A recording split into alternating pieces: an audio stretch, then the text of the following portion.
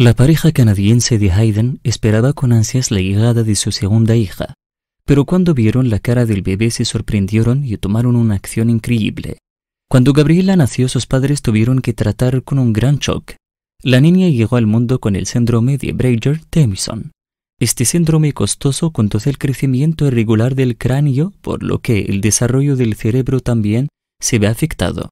La condición es muy rara y tiene unos 20 casos registrados por todo el mundo. Probablemente porque los niños que nacen con el síndrome no viven mucho. Los médicos no podían darles a los padres de Gabriela grandes esperanzas de que no sobrevivía más de un año. Dijeron durante el embarazo, la ecografía había demostrado que el cráneo del bebé tenía una forma inusual, algo que podría corregirse fácilmente después del nacimiento, pero nada apuntaba a la existencia del síndrome. Algunos amigos y familiares le dijeron a Hayden que pusiera al niño en adopción y tratar de tener otro bebé, pero la pareja ignoró todas las expectativas de los médicos y los comentarios de personas sin amor.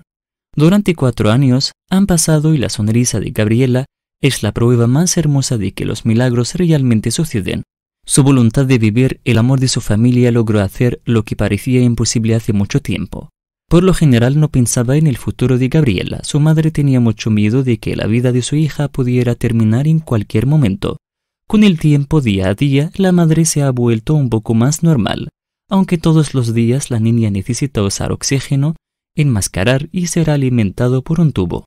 Para que la niña tuviera una vida casi normal y recibe un fuerte abrazo y mucho amor de parte de su hermana mayor, que la cuide cuando cae, y también mucho apoyo por parte de su hermano menor de 8 años. Es un regalo y milagro, pero ahora tiene 4 años y nosotros nunca pensamos que podríamos llegar tan lejos. ¿Y tú? ¿Qué pensaste de esta historia?